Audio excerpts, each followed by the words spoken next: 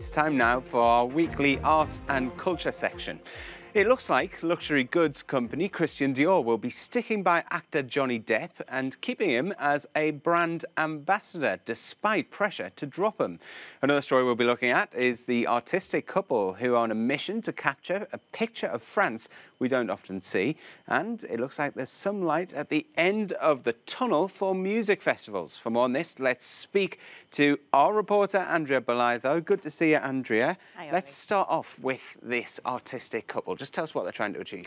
It's a rather nice story. There's painter Nellie Monnier and her partner, the photographer Eric Tabucci. They began work on what is being called the Atlas of Natural Regions in France in 2017. It's a project to capture, as you mentioned, a sort of forgotten side of France.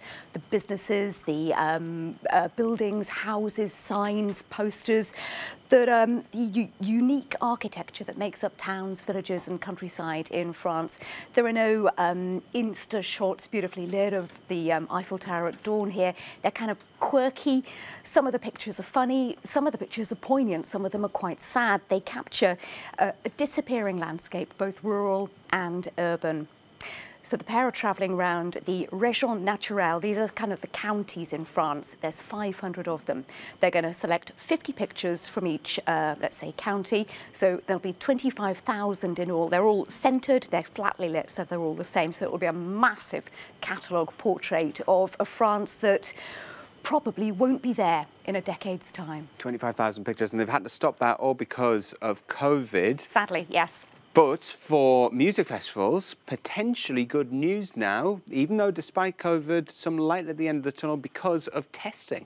Absolutely. We've probably all seen these 15-minute test centres springing up all over the place. One events company is saying, right, we're gonna make an on-site rapid COVID testing centre. So combine this with other COVID protocols, temperature taking, etc. And it's becoming feasible that festivals and other events could start operating again. Glastonbury founder Michael Eavis said that next year's festival would, at its heart, I guess this is depending where we are with the vaccines, have massive testing arrangements. Of course, the 50th one this year was cancelled, along with many, many other festivals across Europe. I know all too well because me and my fiancé actually had got the golden tickets to go to this year's Glastonbury Festival. We'll bring on next year, and I hope those tests are available. Now, just quickly, last time we spoke to you, we were talking about Johnny Depp. It seemed that all of the doors in Hollywood were being slammed in his face. But when it comes to Christian Dior, it seems no news is good news. I guess so, yes. We'd heard that he'd been dropped from the Fantastic Beasts franchise. We've heard about his replacement now. But adverts, he's been advertising Sauvage perfume since 2015. And this week on UK TV, adverts went out. So we can assume that Dior is still tentatively giving their backing at least to Johnny Depp.